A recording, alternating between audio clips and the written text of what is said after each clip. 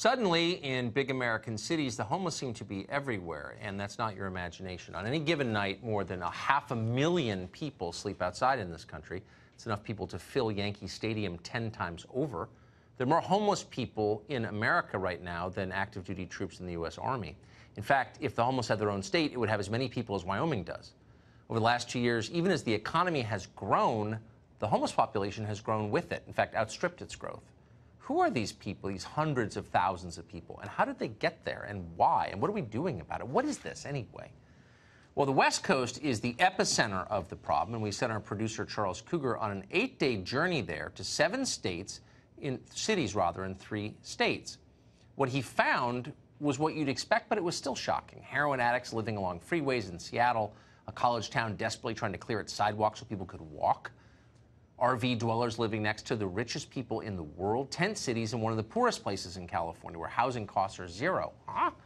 Across the West, we found places in America that are almost third world in their decay and disorganization and the chaos. Often we found homelessness and rampant drug use in places you would never expect to see them. This is a complicated problem. There's no obvious solution, at least no obvious one solution. One explanation you hear is that it's a mental health problem. And people say the government contributed to the crisis when it started discharging patients from mental hospitals and shutting those hospitals in the 1960s. And there's truth in that. Clearly, it's a factor. But it doesn't explain everything. Government estimates that just about 25% of our homeless population is severely mentally ill. And that seemed about right. We were struck by how many of the homeless we talked to were not mentally ill. Many were totally coherent. Some of them were witty, even. Another explanation is that sky-high housing prices in places like California force families out of their homes. And that can be a factor, too.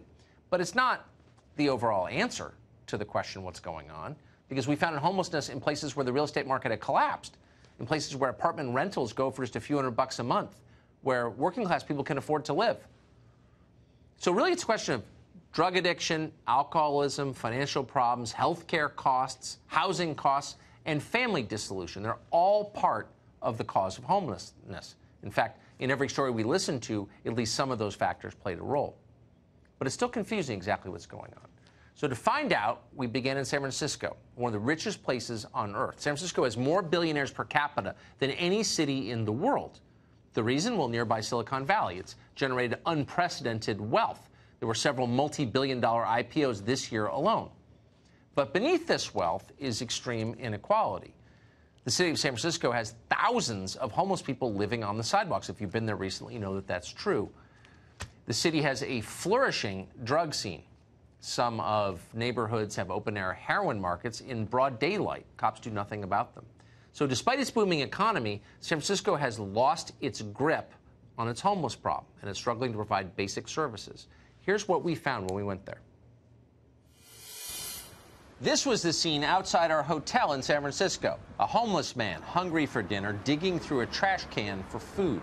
The epicenter of homelessness in San Francisco is the Tenderloin neighborhood. It's just blocks from tourist attractions like Union Square and major thoroughfares like Market Street. In the Tenderloin, we saw junkies shooting up in broad daylight and homeless people wielding makeshift knives.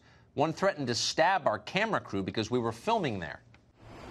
In this video, a mother and daughter wait for a public bus standing just feet from a drug-addled man who's too intoxicated to put on his own coat. The city has about 470 intravenous drug users per square mile. One reason so many homeless congregate in the area is a place called Glide Memorial Church.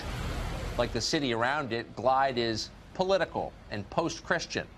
Back in the 60s, it removed its crosses to be more welcoming. This man was out cold on a sidewalk just blocks from the church. Next to him, a partially eaten birthday cake, syringes that the city passes out, and water packets that help addicts cook heroin on the street. How does a city this rich get so dirty? One reason, San Francisco no longer enforces quality of life citations, like sleeping on the sidewalk or public urination. The city used to use citations as leverage to get people off the streets. But in 2016, a liberal judge called Christopher Hite flushed all 64,000 outstanding warrants for quality of life crimes, every one, from 2011 to 2015. But it's not just quality of life crimes. San Francisco now finds it difficult to enforce any law.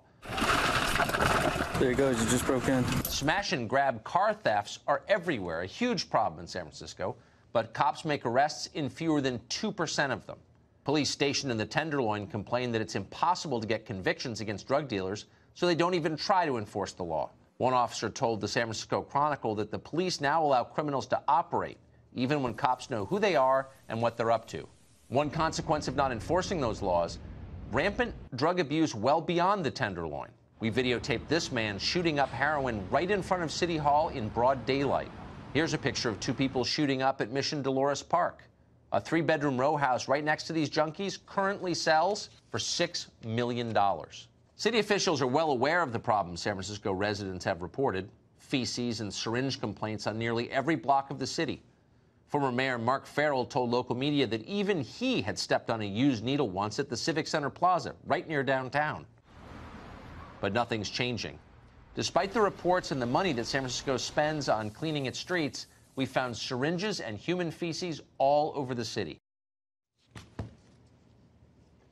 San Francisco isn't the only city that's lost control, not in the country and certainly not in California.